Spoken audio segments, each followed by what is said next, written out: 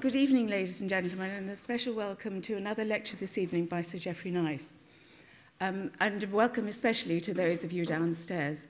This evening it's going to be a little bit different than usual, but we have a live connection with Sir Geoffrey, which we're going to bring up any moment now, and he will explain the situation fully. In addition, we have Miss Sarah Clark here, a barrister from Inner Temple, who has worked with Sir Geoffrey, who will also be involved and hold the fort if necessary, if we have a problem with the connection. Thank you. Good evening, class. And a special good evening to those of you who are downstairs. A special thank you to Sarah Clark for agreeing to help out at what I'd intended to be an interactive lecture, and that will be an interactive lecture because I can leave the interaction to her. Last lecture, I approached in broad and somewhat historical terms the question of whether human rights as a special brand of right existed at all.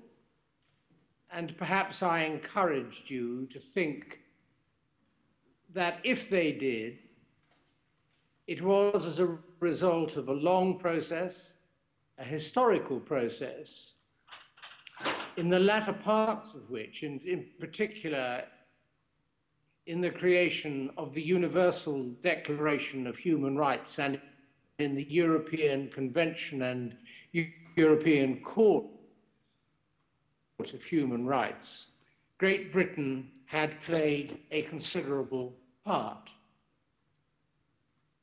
I invited you last lecture to let me know by today whether there were particular aspects of law, as you understood it, connected to European human rights, courts and procedures, about which you had concerns or about which you were critical. In the event, I'm afraid I've received very limited response from the audience, and therefore I've had to consider myself what topics might most probably concern, first of all, the average Gresham audience. Of course, the average Gresham audience may not be the average audience. You may or may not be mildly liberal in tendency. How can I know? But even if you are, it occurred to me, even the occasional Guardian reader, it occurred to me, may from time to time think that the law has gone too far in issues of immigration and deportation and extradition, and certainly in the area of prisoners having the vote.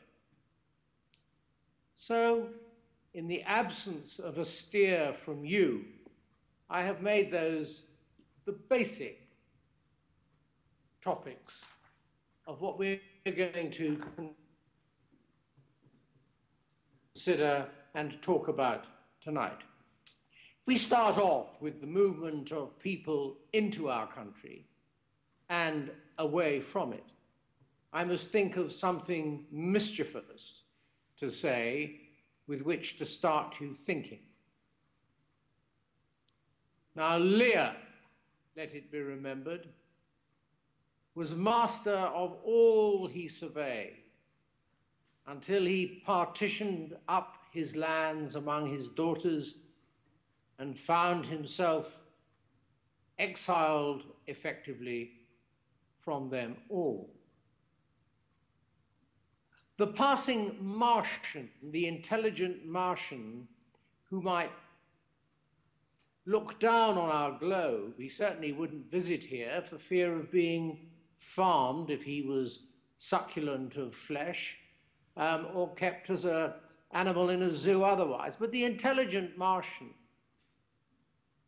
driving by might say to his co-pilot, given his ability probably to look at our hundreds of thousands or millions of years of development as a small and comprehensive passage of time, he might say, what a funny bunch they are. They grew out of Africa. They then populated the other bits of their round world. And having done that, even the Africans, the parent race, would find it difficult to gain entry here and there because states once formed become dogs in the manger about the property they occupy. Well, those some early thoughts, perhaps to set you thinking. And let us turn straight away. I'm afraid it's not a day for exciting slides. Well, maybe, but not to begin with. Let's turn and see, if we may please, the first slide which I want you to look at, which is Article 13 of the Universal Declaration of Human Rights. Article 13 of the Universal Declaration of Human Rights says that everyone has the right to freedom of movement and residence within the borders of each state. Everyone has the right to leave any country, including his own, and return to his country. Article 14 of the Universal Declaration says that everyone has the right to seek and to enjoy in other countries asylum and freedom from persecution. This right may not be invoked in the case of prosecutions genuinely arising from non-political crimes or from acts contrary to the purposes and principles of the United Nations. Two more dull slides, and then I'll ask you a question. The European Convention on Human Rights has a fourth protocol which rather reflects what we have already seen. Everyone lawfully within the territory of a state shall within that territory have the right to liberty of movement. Next paragraph. Everyone shall be free to leave any country, including his own. No restriction shall be placed on the exercise of these rights other than such as are in accordance with law and are necessary in a democratic society in the interests of national security or public safety for the maintenance of public order for the prevention of crime. So, free to move, subject to national security and public safety.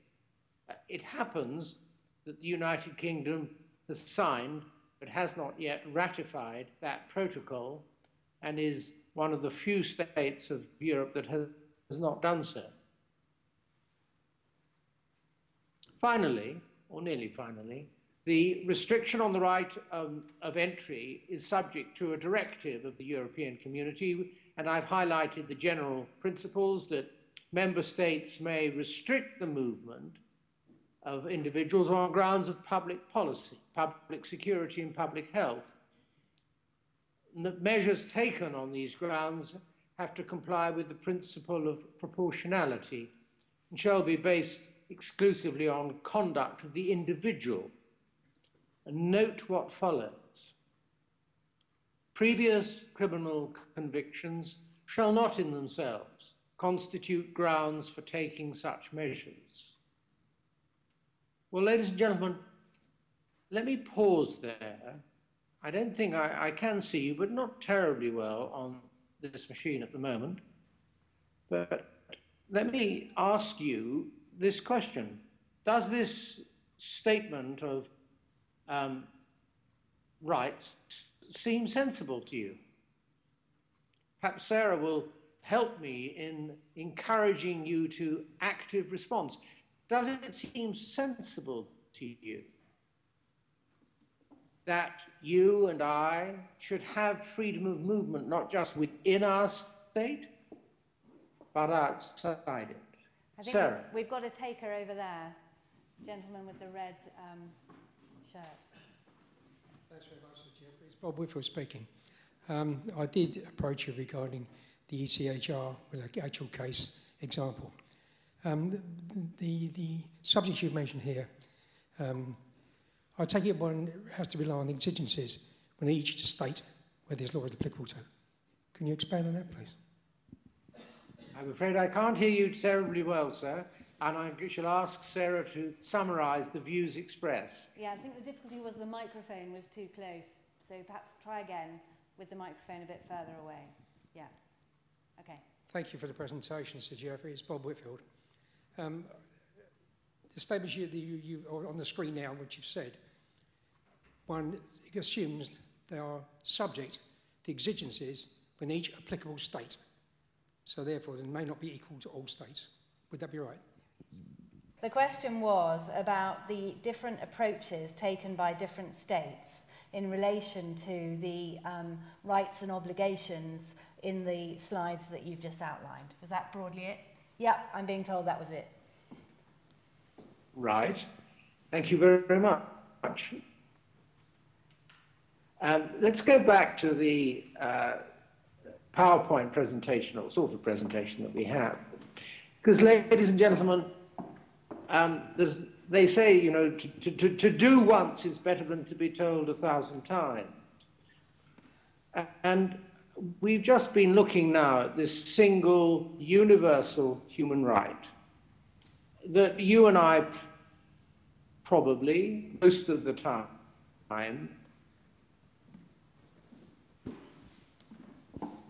have been fortunate to enjoy. But I'll now explain to you why I'm not with you tonight.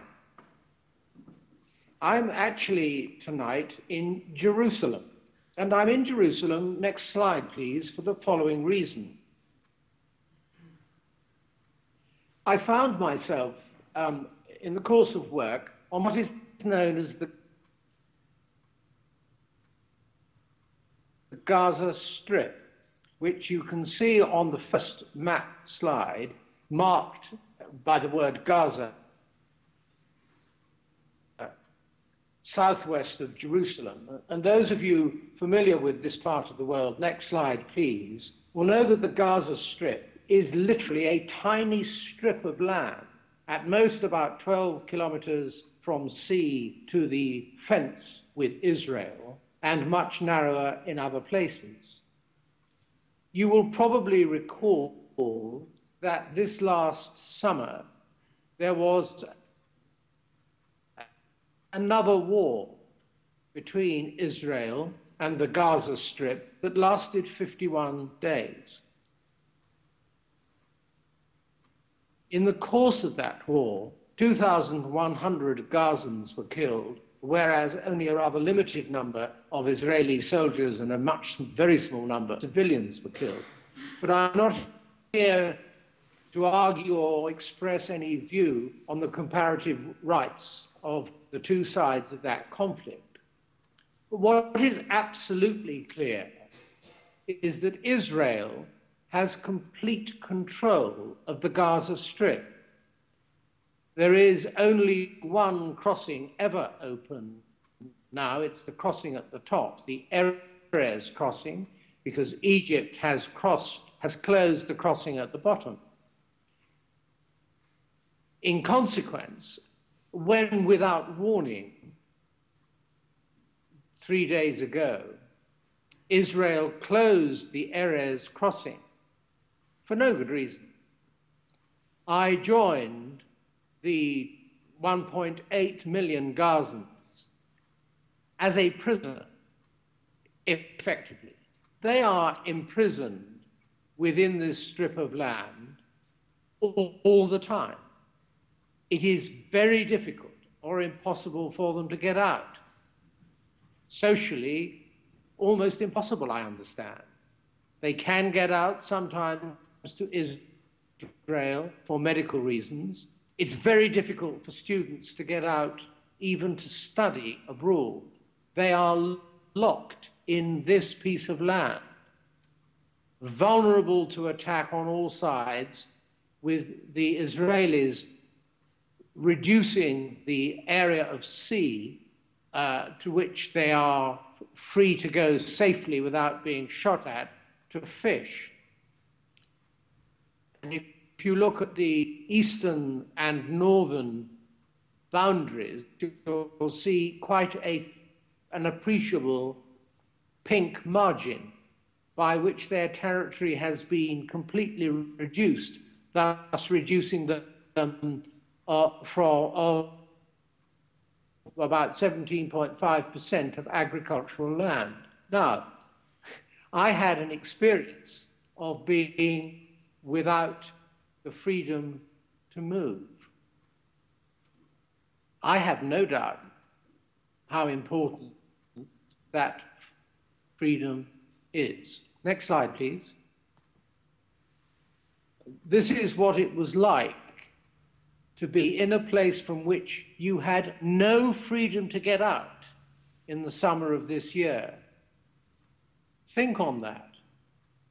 Most conflicts, however miserable they may be, have for some or all of the duration of the conflict a corridor through which you can leave to become at least a refugee in another state. For example, for the Yugoslav conflict. Here, no wonder every member of the population was terrified for 51 days, unknowing of where the next attack would come and having nowhere to go. They lived in terror. The women, always concerned about their modesty, didn't change their clothes for 51 days, not for fear of living in embarrassment, but for fear of being caught dead without being fully clothed. When the actual conflict ended, this is a typical example of what is left. Now, I tell you this not to explore further the business of the conflict, although I will probably deal with that as an opening lecture or so of my next year's series and look at it from a legal point of view. But I mention it for this reason. Those of us who live in secure societies with freedoms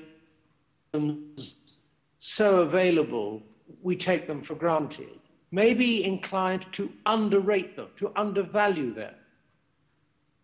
And when we come to think, as we are being encouraged to think, of throwing away or at least taking less seriously aspects of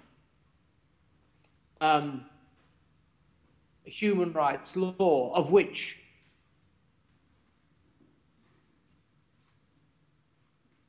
the freedom to travel is one, it is worth remembering, as I shall now never forget, the realities of life for others without those freedoms.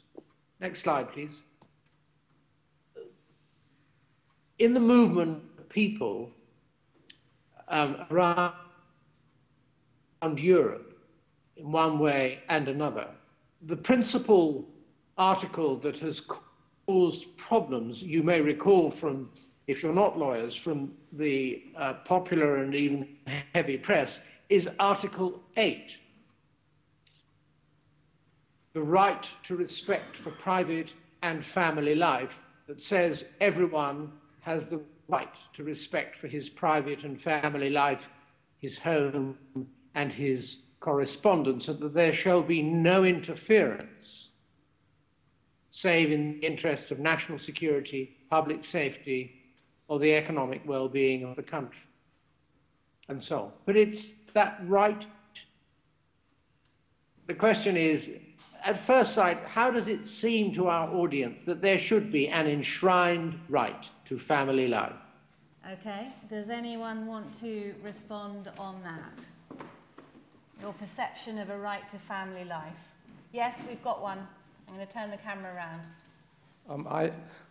I would certainly want to have a family life without the government barging in to investigate what I'm doing, particularly with regard to my online correspondence. It's innocent enough at the moment, but if the government were less benign, I might be exceedingly worried about what they would like to do.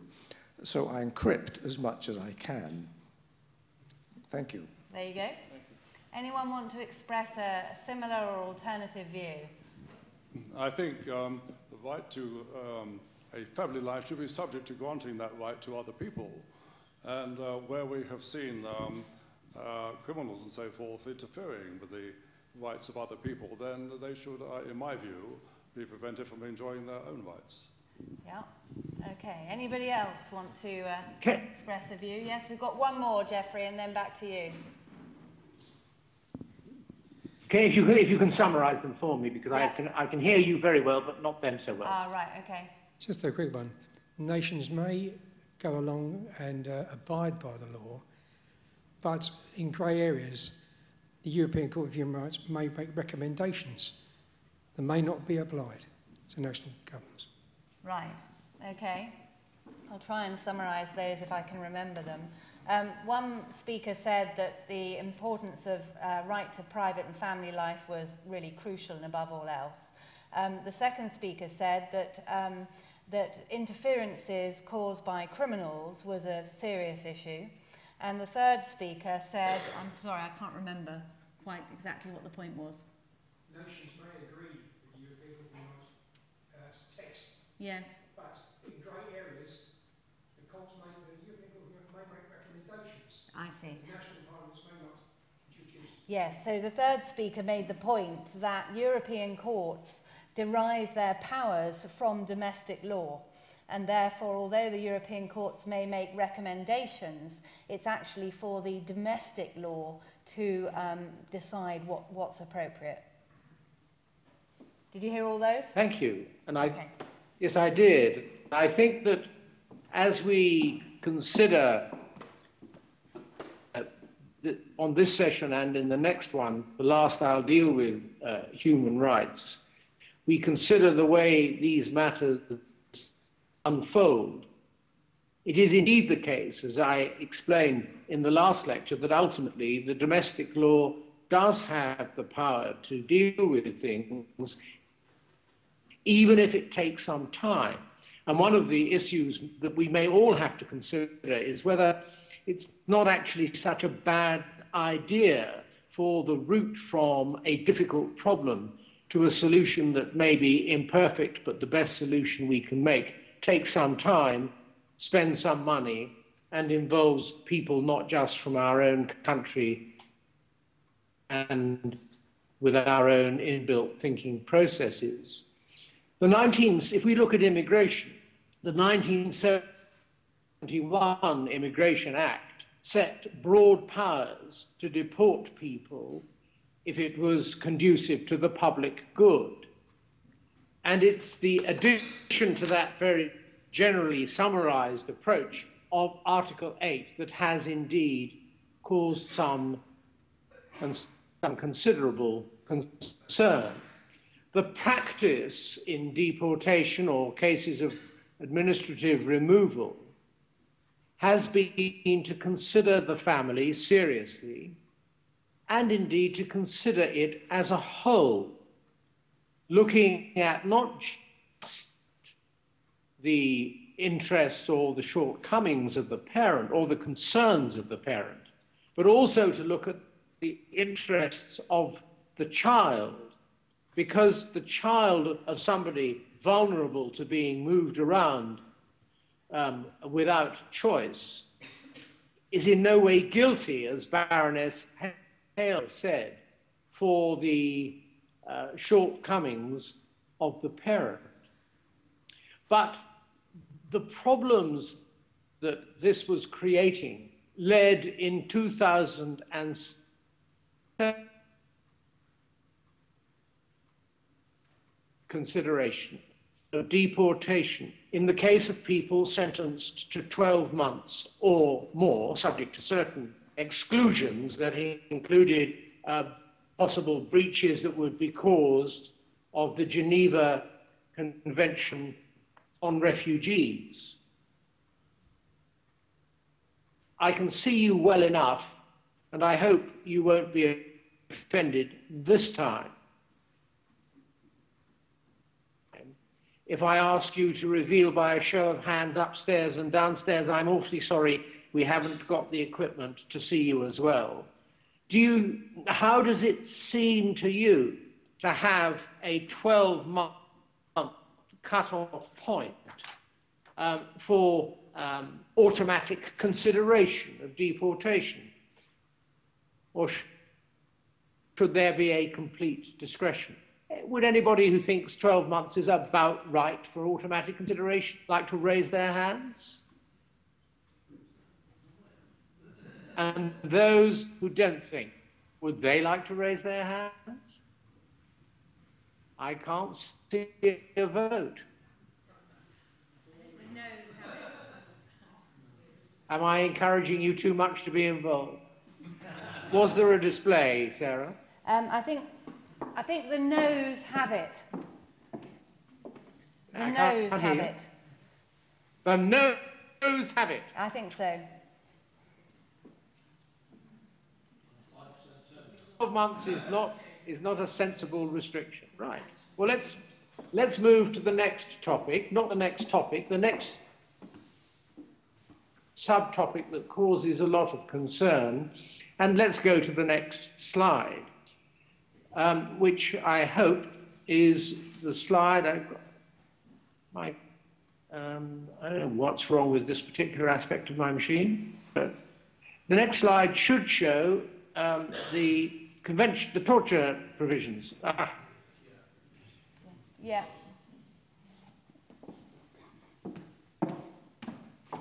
Yes, that's what we've got here. Got it. Right. The next slide tells us that under Article 5 of the Universal Declaration of Human Rights and Article 3 of the European Convention on Human Rights, no one shall be subjected to torture or to cruel, inhuman or degrading treatment or punishment. Now, that's something from which is written in such absolute terms, the torture provisions, that it can't be derogated from. You can't get round it as a state. And we live in a country, I suppose, where there's not too much torture going on. There is indeed some, but it's not institutionalized torture so far as we know. And cruel, inhuman or degrading treatment or punishment is also not a matter of institutional behavior, even if it happens with individuals. Now, you may all know that this it started in a case in 1996 called, where a man, an Indian Sikh, who was to be extradited, sent back to India, claimed that if he did, he was likely to be vulnerable to being tortured. And he complained to the European Court of Human Rights about the risk of torture and complaining of procedural shortcomings. He won, and despite difficulties or objections by the state here, this led to various developments. The Special Immigration Appeals Tribunal, where you have special security-cleared advocates who speak on behalf of the person alleging he will be tortured, she or he will be tortured. Although that advocate can't communicate with the person concerned and can't take her or his instructions. And in this way, the country recognized that you can't derogate from Article 3.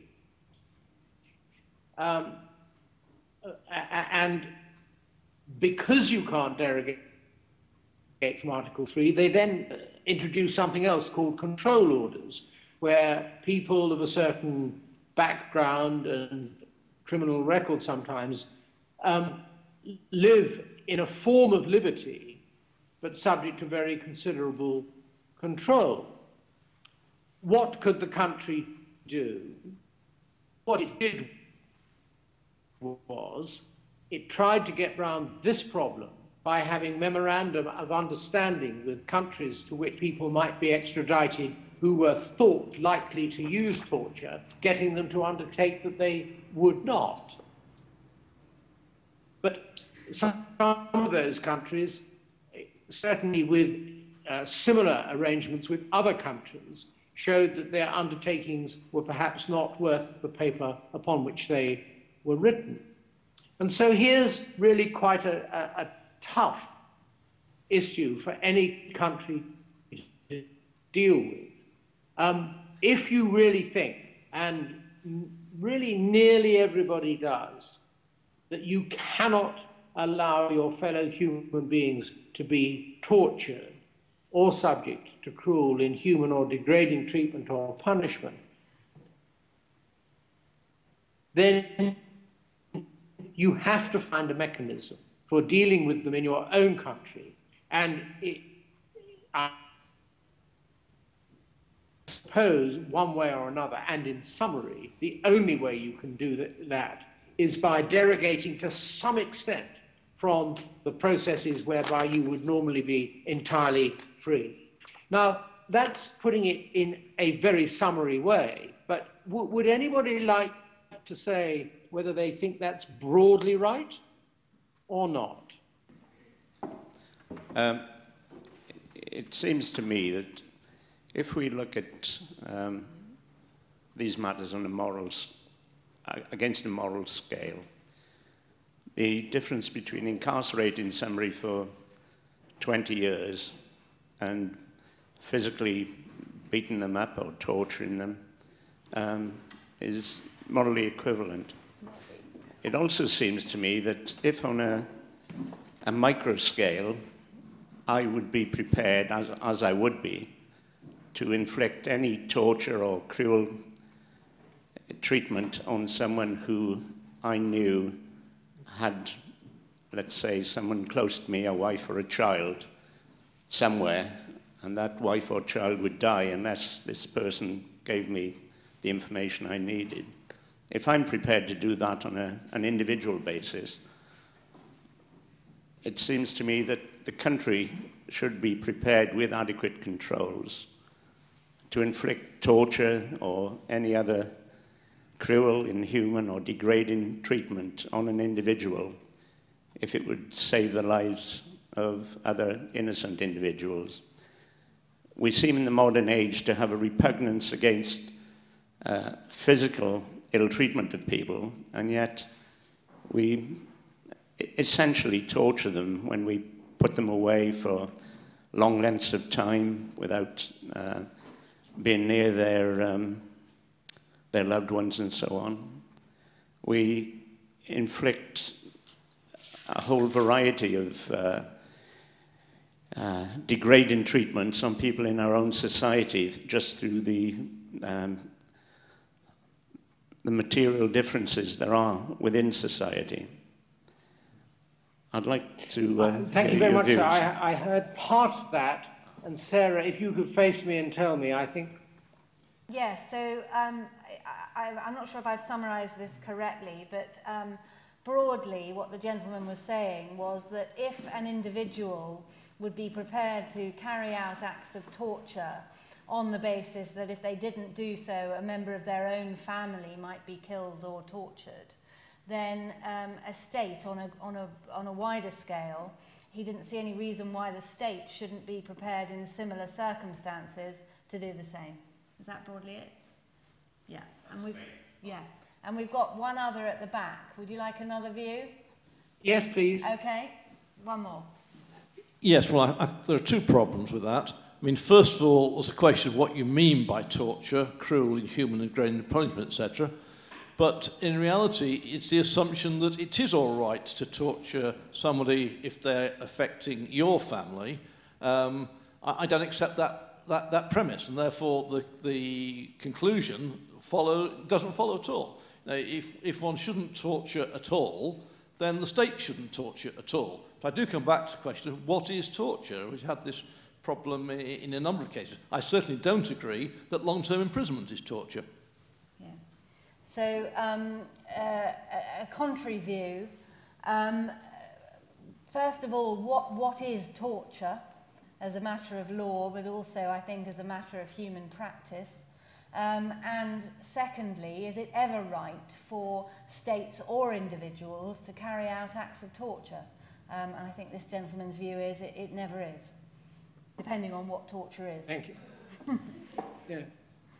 Thank you all very much. I think I'm going to move to the next topic soon, but I hope that in both these very limited examples I've been able to give you, and you'll find them regularly in the daily papers, I hope that it may emerge as one view of the development of human rights law in Europe, but also around the world, that the process of getting towards the best answer takes time, takes thought, and that we should be prepared to tolerate that process, because if we don't, and if we make very rapid reactions to these important issues like torture and family life, we may land up diminishing ourselves without necessarily advancing the cause of mankind generally.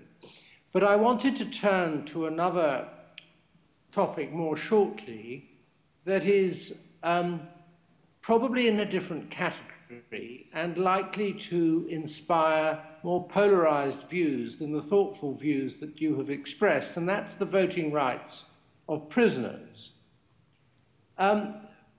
The history is not uninteresting, because we might think, looking back over immediately recent decades, that prisoners have never had the right to vote. And that would in fact be quite untrue, because the mechanism by which, once the vote had been granted, it was taken away is quite interesting. You got the vote, or men got the vote, in the famous reform of 1832 by owning property worth at least £10. When you went to prison for what was called a felony, you lost all your property. So you lost your property, and you lost thereby your right to vote. Misdemeanors, the lesser form of crime, when they were categorized in those two different ways, did not lose their rights to vote, although, of course, if for the misdemeanor they had been in custody on polling day, well, it would have been a bit tricky, wouldn't it? Because they wouldn't have been able to get up. Well, that was the 1832 Reform Act, and shortly after the Second Great Reform Act of 1867, wasn't it? The Forfeiture Act of 1870 denied offenders their rights of citizenship and introduced specific provisions that convicted persons were incapable of voting during the time that they were detained. And that continued, really, until it was enshrined in the 1967 Criminal Law Act. There are particular difficulties and technicalities about remand prisoners, and it's worth observing as a matter of history that prisoners of some kinds were effecting postal votes between 1948 and 1969. But by the time we get to 2003, when this regularly discussed issue was raised again, and I think it's on a slide, Alex. Let me just see if I can get to mine. Yes, I can. I've set out the history here. The 1832 Act, the common law before 1870, and then the Forfeiture Act, which removed the rule by felons by which they lost their land, so the felons would have got their vote, but then Section 2 provided that any person convicted of treason or felony and sentenced to imprisonment for 12 months lost the right to vote, and then that was in effect until 1967. There are other problems about, as it were, getting your vote, because under the Representation of People Act of 1918, electors had to be able to prove 6-month residence at a qualifying address, and a prison was not a qualifying address, so you couldn't register to vote. And the same applied to other asylums of one kind or another. But we come then to the position as stated in 2003, when Lord Leicester of Herne Hill, a famous human rights lawyer, asked a question of the government, and the Minister of State, the Home Office, Baroness Scotland, said this: "It has been the view of successive governments that prisoners convicted of a crime serious enough to warrant imprisonment have lost the moral authority to vote." Well, if we had a chance, and perhaps we may, because I can deal with what needs to follow, I think, quite briefly, what does one think of the notion of the moral authority to vote? The argument against is that when you're in prison, the only thing you lose is the right to free movement. You don't lose anything else. The state doesn't have the power to take anything else away from you. So in this way, you don't really lose the right to vote unless government says so, very specifically. But here, Baroness Scotland is summarising a long period of opposition to prisoner voting in this way. Before we come back to look at that, and I think that is the last slide, so it can stay up there, you may be interested to know that at least 18 European nations, including such gentle lands as Denmark, Finland, and Sweden, have no form of electoral ban for imprisoned offenders. Other countries have various restrictions, some by length of sentence, some by category of crime. And the European countries which allow no prisoner votes include what you would perhaps be surprised to see by a list: Bulgaria, Estonia, Georgia, Hungary, and Liechtenstein. Other parts of the world demonstrate different behaviors. Russia and Japan exclude all convicted prisoners from voting. In some parts of the United States, prisoners are banned from voting even after they've been released from jail. Well, now this matter went to the European Court, and in a case called Hearst, and the European Court, to take the story quickly, was absolutely against the additional ban that England was proposing and was standing by. And it's pretty clear that if England the United Kingdom had qualified form of restriction, then it would have passed muster. And the plan has been, following various consultation processes, to bring in a restriction maybe of 2 years or something of that, or 12 months or 2 years. But it hasn't yet happened. It is a politically tasty potato. But what do you think? Let's go back to the way Baroness Scotland summarised it. Losing the moral authority to vote. Don't use her words, but with Sarah, would you like to explain how you think this problem should be approached. Okay, yes, we've got a taker at the back. I've been concerned about this because I think that there should be an arrangement whereby prisoners are prepared to return to society. Now, whether you should have a blanket of either 12 months or 2 years when people can't vote, or whether you should say that within the last 1 year of a sentence, people should be allowed to vote. It seems to me that by excluding prisoners from the electoral roll, you are in fact depriving them of any opportunity of being part of the normal society. And surely prison is meant to be not simply a punishment, but also a means of preparing people to return to the society that we have. So I don't know how much of that you heard, Geoffrey.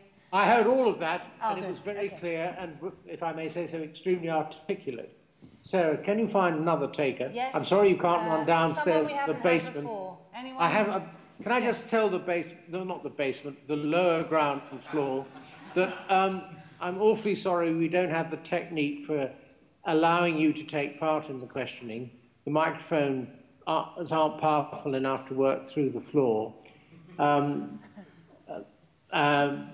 But nevertheless, we are really pleased that you're there. Sarah, see if you can find someone else. Yes, we've got somebody else. Yeah. I would agree with the original notion proposed that after 12 months, because I think that if a person would be in prison for more than 12 months, for example, if they were given a life sentence, Yeah. the thousands, if thousands and thousands of prisoners who would have such a massive influence if they were given the right to vote, the massive influence which they would have over the running of this country would completely sway any kind of election and would completely influence our input. And so if they are imprisoned for a number of years, for example, they would have a massive influence over our lives individually, but because they are within the prison itself, it would have a minimal impact on their lives. Did you hear that, Geoffrey?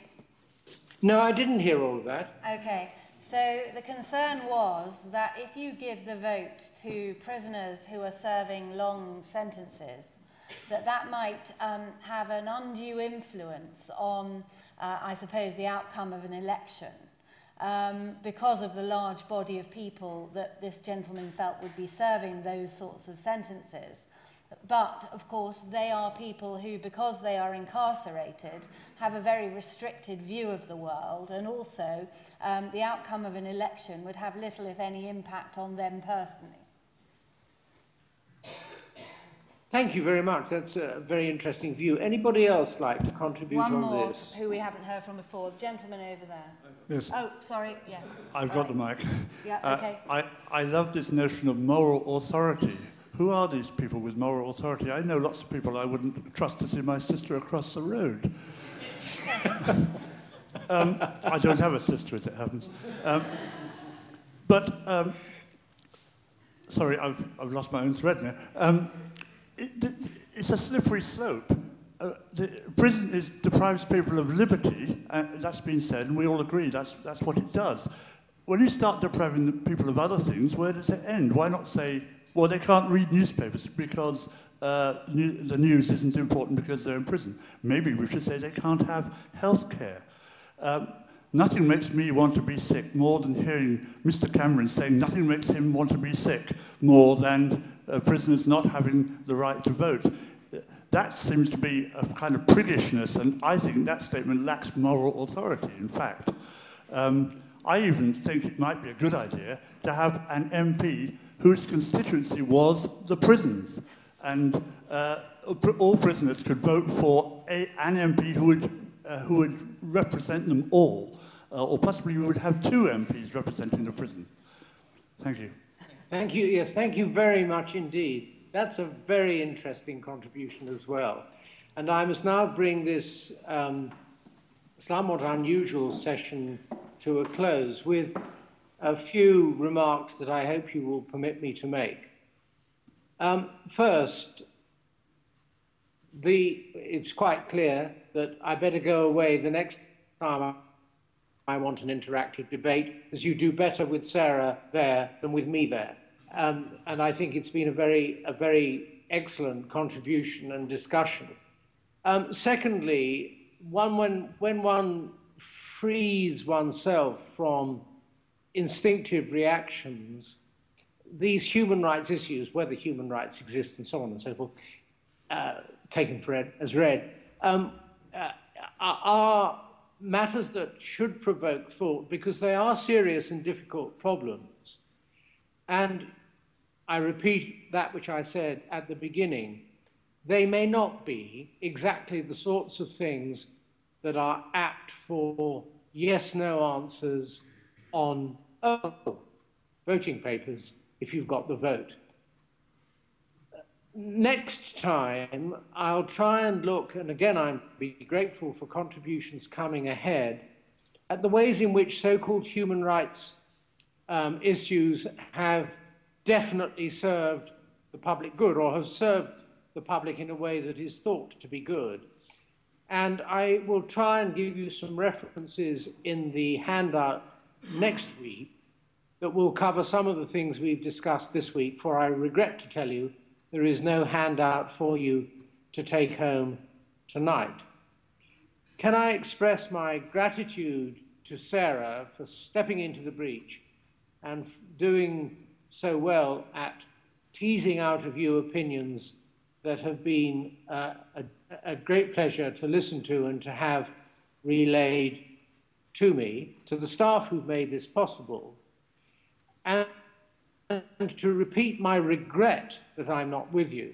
But as it was for a cause that was, in a sense, a breach of a human right, even mine, on this occasion, my absence from you in person is not something for which I think I need apologize. Thank you very much.